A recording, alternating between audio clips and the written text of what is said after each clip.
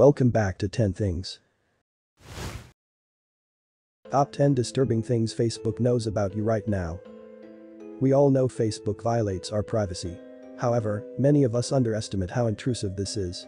Facebook is not just spying on our interests and activities but our lifestyle, political alignment, deepest secrets and other personal issues we probably prefer keeping secret. Facebook monitors you so closely that it probably knows you better than you do. As you are about to find out, deleting your Facebook account or even refusing to use Facebook or any of its sister services will not stop Facebook from tracking you. Facebook creates and maintains a profile page for you, even if you do not use any of its services, and that is just the tip of the iceberg. Number 10. Your political ideology. Facebook knows your political ideology, even if you have never revealed it on any of its apps or liked the page of a political candidate. Facebook determines your political leaning by looking at your activities across its services. It then uses this information to categorize you as a liberal, moderate or conservative. How Facebook really narrows down on your political beliefs remains unclear. Some analysts think it tracks your interactions with politically exposed associations. For instance, liking or interacting with a Facebook page of, say, the National Rifle Association will lead Facebook to conclude you are a conservative. Number 9. Your love life. Facebook knows when you are in love months before you officially post on your profile or wall. Thanks to years of analyzing billions, or even trillions, of data, Facebook can accurately predict the behavior to two would-be lovebirds. Facebook knows something is brewing when it notices a sudden increase in the comments and engagement between two people. Would-be lovebirds start leaving an average of 1.53 posts per day on each other's wall 85 days before making their relationship official. This increases to 1.67 posts per day 12 days before the relationship begins. However, things slow down a bit when the new lovers begin their relationship. Their comments, messages and interactions generally become lower. However, lower does not mean bad. If anything, it means the relationship is healthy. The latest comments, messages and interactions always contain more worthwhile content than those sent before the relationship began. Number 8. Your call, SMS and MMS logs. Facebook saves the details of every call, SMS and MMS you send or receive. It saves everything about these phone calls including the names and phone numbers of the caller and recipient and the date, time and duration of the phone call. Facebook retains this information for years. In 2018, some users who downloaded their data archives containing information Facebook had on them found call logs and SMS messages dating back to 2015. Luckily for iOS users, this extreme breach of privacy is limited to Android devices since Apple does not allow third-party apps access such information. In its usual fashion, Facebook denied it got access to its Android users' call and SMS logs without permission. This is partly true since the feature was auto opt-in particularly with early versions of Android. You automatically agree to it by downloading and using the Facebook app. However, several users have accused Facebook of illegally accessing their call and SMS data in later versions of Android that require Facebook to ask for permission to access your phone, SMS and MMS data. They claim Facebook accessed their calls and messages even after they declined its request. Number 7. Your existence.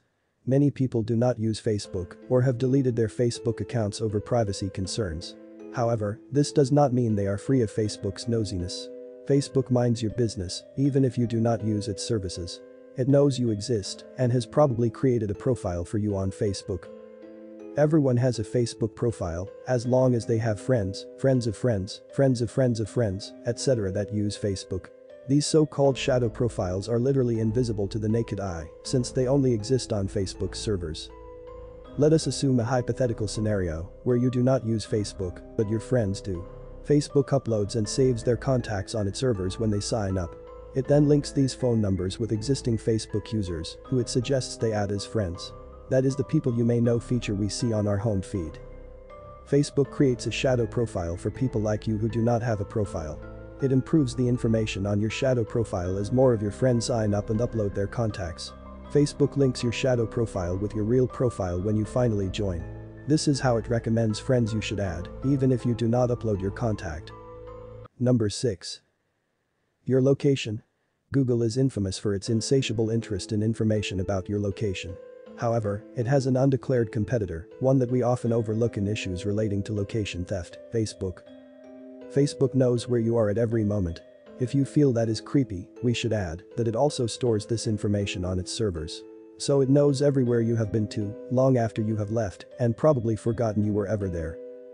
Facebook tracks you using the Facebook app on your phone. The app tracks you every time, even when it is not in use.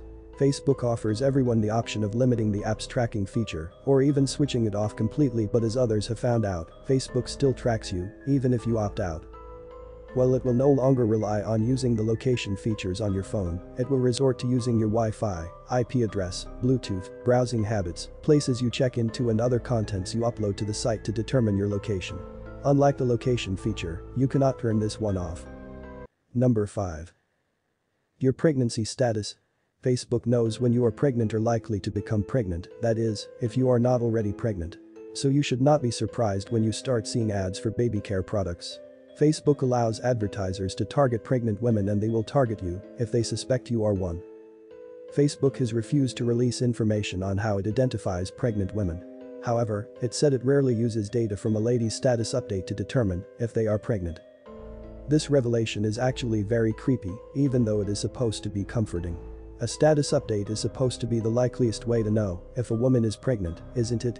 This even contradicts what Facebook told an advertiser about how it identifies pregnant women.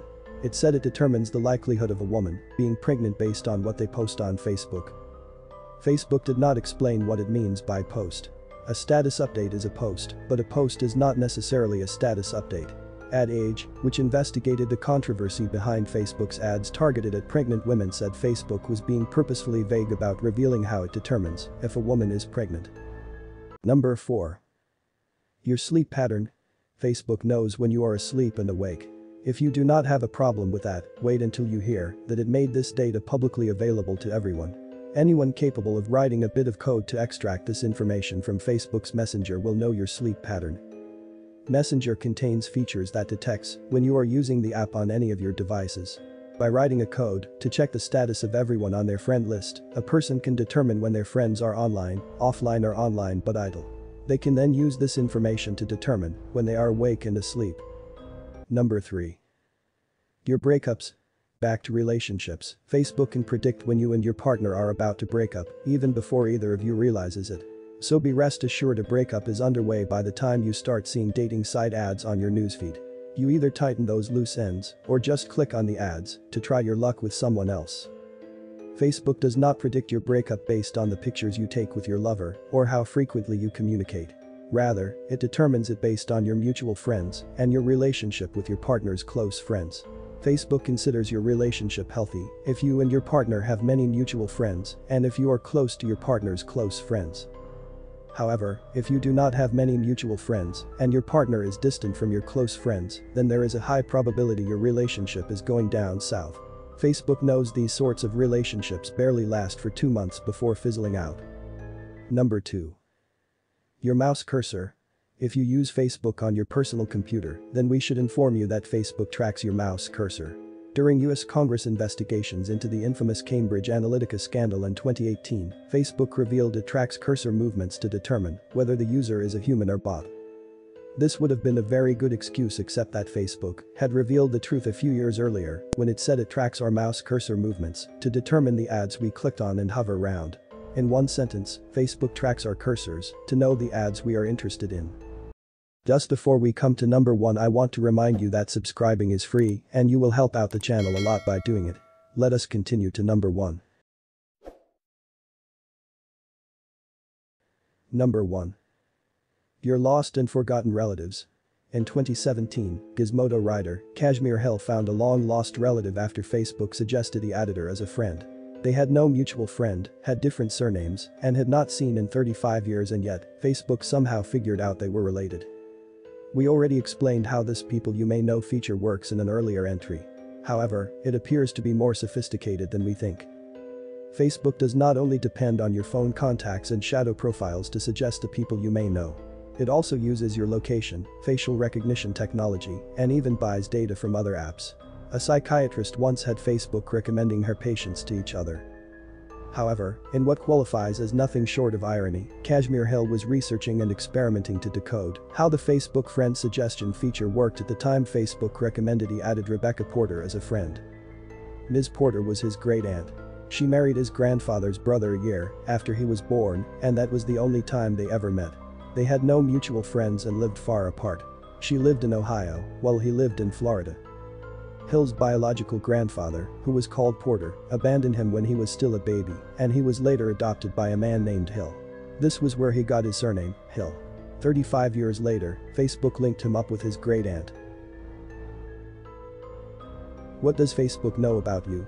Write it down in the comments.